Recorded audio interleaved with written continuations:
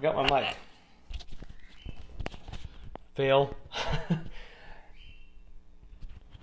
How's it going, everybody? Good evening. My name is Dr. Michael Hyland. I am the owner and CEO of Hyland Physical Therapy and Wellness right here in Broken Arrow, Oklahoma, but helping people all over the world to learn and to understand their Parkinson's disease, to be empowered. And I'm going to see if I can reverse my... There we go. That way, everything's not backwards. All right, well, this evening, I just wanted to do a little bit of a live video with you and just come on and talk a little bit about dry mouth and Parkinson's disease and what impact that has on people with Parkinson's. I'm going to tilt this down a little bit more. You can't really see my shirt right now. Hey, I just want to do a quick shout out for my friend Sharon Wisniewski up in New Jersey. She owns a physical therapy practice called Authentic Self Physical Therapy. Be sure to go check her out. I'm going to plan on tagging her in this post. So just give her some love. And especially if you're up in that New Jersey area, I forget exactly which town she's in, but she's up in New Jersey, so check her out. Anyway, tonight we're talking about dry mouth. So dry mouth and Parkinson's is a very important subject, and the message I have for you is if you have Parkinson's disease, don't let dry mouth ruin your dental health. And it can do it dramatically. In fact, I did a live presentation on this in my Facebook group, Parkinson's Warriors International, earlier today, because it's Wellness Wednesday, so we're talking about wellness and successfully living with and managing Parkinson's. So one of my group members mentioned today that it took, over the course of 2 years, dry mouth caused him to lose all his teeth. That was in response to the video where I was talking about exactly what I'm going to talk about tonight with you all. And so it's very important. Why is this important? So obviously we don't want to lose our teeth. But why is dry mouth a thing with Parkinson's?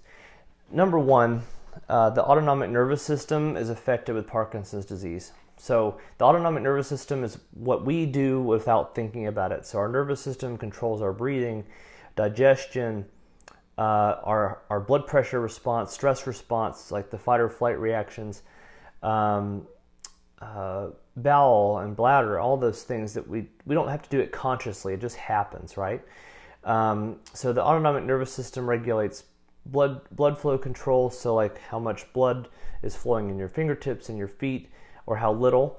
The small blood vessels, capillaries, and that another thing is also salivation. So the ability to salivate is controlled by glands in your mouth, and it's a neurological process. Just the smell of food or the thought of food or the sight of food can make you start to salivate, right? So it's a neurological thing. It's a brain-body connection directly. And your gut is going to start to move with that association with food. So salivation is that process that starts things moving and preparing the body for eating, right? So you have to have adequate amount of saliva to moisten the food, to get it down. And saliva actually helps break down our food, helps break down the food before digestion so that it can be a little bit easier to start digesting once it gets into our gut. So all that to say that Parkinson's disease can result in decreased saliva production, and on top of that, medications that treat Parkinson's can also lead to dry mouth. So it's a double whammy. Why does dry mouth result in tooth decay and gum disease? So that's an important question. And the answer is because when our mouth does not have adequate saliva or hydration, the bacteria that normally live on our teeth or grow, there's a normal flora of bacteria that we have in our mouth, but also when we eat certain foods, especially sugary foods, we're going to have bacteria colonies start to accumulate on and between the teeth. Typically, saliva helps to wash those away a little bit, not to mention drinking water and so forth. with dry mouth, those bacterial colonies tend to stay on the teeth. And when plaque and bacteria stay on the teeth, that's an automatic recipe for tooth decay and gum disease. So how can we fight that? Well, obviously medications are important, so you don't want to stop your Parkinson's meds unless you're under the direct guidance of a physician to try to do that. I doubt that would be recommended. But what you can do that's over the counter, there might be a prescription version of this, but I'm pretty sure it's over the counter. There's a mouth rinse called Biotine, and there's also a spray version of it. And Biotine essentially is kind of a synthetic saliva. So it is a way that you can you can keep your mouth moist, and it's essentially just an oral rinse. And you can do it a couple times a day. I'm not sure how many times exactly is recommended, but you can do it a couple times a day at least, or the spray. And that has material in it that is very similar to saliva, and it can keep your mouth a little bit more moist during the day. Other thing you can do that's even in addition to that is just to continue to hydrate and drink adequate amounts of water.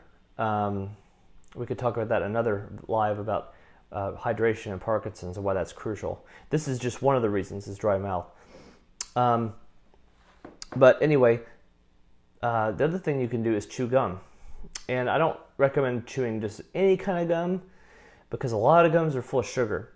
But there are gums out there that are sugar-free. They have either sugar substitute. Unfortunately, they're processed sugar sweeteners sometimes, but or they may have some natural sweeteners like stevia or things like malitol, sorbitol. I'm trying to think of the other artificial sweeteners out there, but essentially they're not sugar, so they're not going to promote as much bacterial growth when you chew it. So chewing that can really help. Trident is a brand in particular that has been recommended by dentists over the years because it really is sugar-free, and it allows you to be able to chew gum and not have the added risk of sugar and increased cavity risk. It actually can clean your teeth a little bit to chew something like Trident or a gum like Trident, and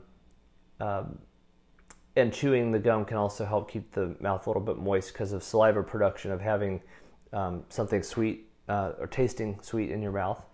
Remember, as always, everybody, be empowered. This is Wellness Wednesday, and I'm Dr. Michael Hyland. I look forward to seeing you in the next video. Have a blessed evening, and be empowered. I think I said that already. Have a good night.